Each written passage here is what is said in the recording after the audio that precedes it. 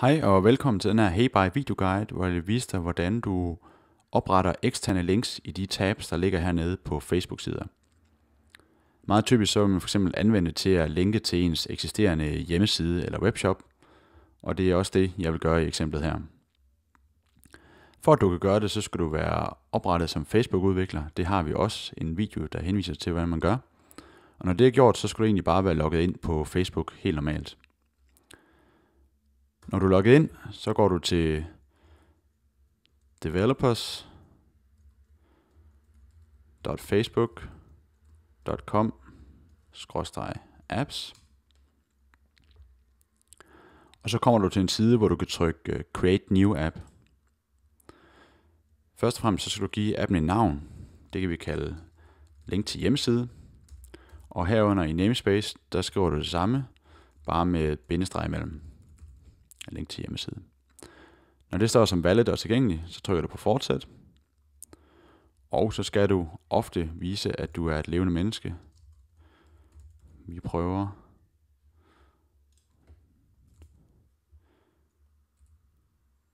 Sådan.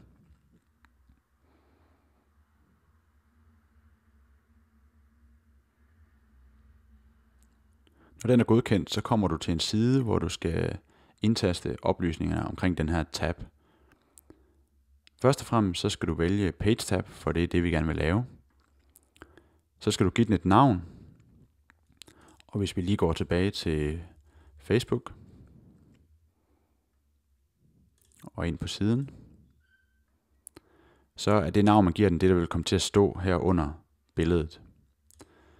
Så vi kalder det Opret profil, for i det her tilfælde vil jeg gerne linke til min egen hjemmeside, hvor man kan oprette en profil. Så skal du angive en URL, og vi har lavet en speciel URL. Du skriver http://wikings.dk/send.php spørgsmålstegn URL lige med. Og herefter så sætter du simpelthen det link ind, du gerne vil have tabben til at linke til. I det her tilfælde, der vil jeg gerne have den til at linke til den her side, hvor man kan starte oprettelse af nye profiler på heybuy. Så jeg kopierer det her link her, og sætter det ind herefter lige med.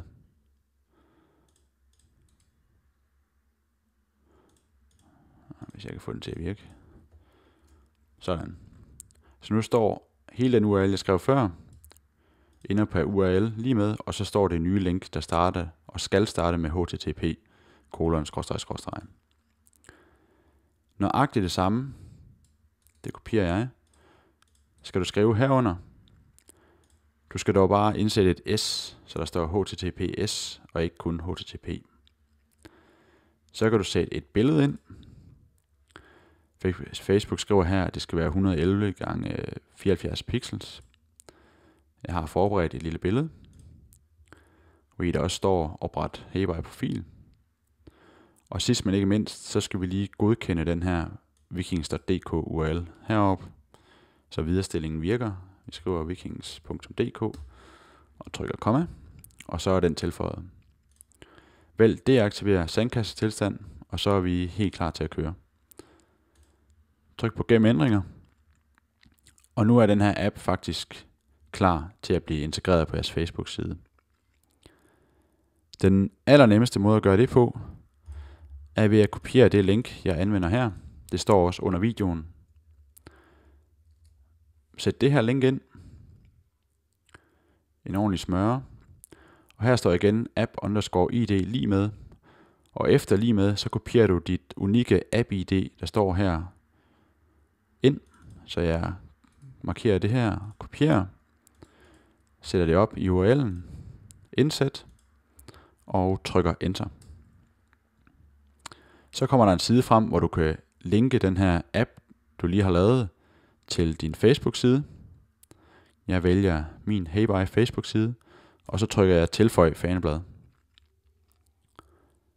Hvis du så går ind på din Facebook-side, det gør jeg, så vil du se, at der nu er en tab, der hedder Opret profil, med det billede, vi har lavet. Og hvis man klikker på det, så bliver man viderestillet til den hjemmeside, vi har valgt. Det var faktisk det. En lille ekstra ting, det er, at du altid kan gå ind og redigere den her igen. Hvis du har brug for at ændre linket, så går du ind på developers igen, facebook.com/apps. Og nu vil du kunne se din eksisterende app her, link til hjemmeside. Den kan du trykke på, og så kan du vælge at redigere den her app. Tryk på Edit App, hvis du vil det. Og hvis du vil ændre linket, så det for eksempel viderestiller til en anden hjemmeside, så skifter du bare den bagerste del her i de her 2 links. Og du kan selvfølgelig også ændre billedet. Det var det. Hej.